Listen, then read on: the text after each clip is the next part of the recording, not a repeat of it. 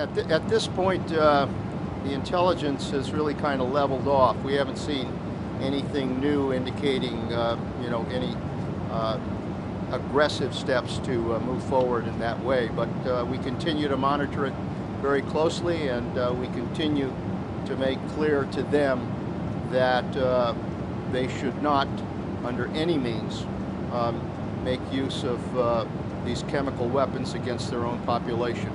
That would produce serious consequences. Do you think you've got the message? Well, I'd like to believe he's got the message. We've made it pretty clear, and others have as well. It's also clear that the opposition continues to make gains in Syria, and our concern is that if they feel like the regime is threatened with collapse, that they might resort to these kinds of weapons.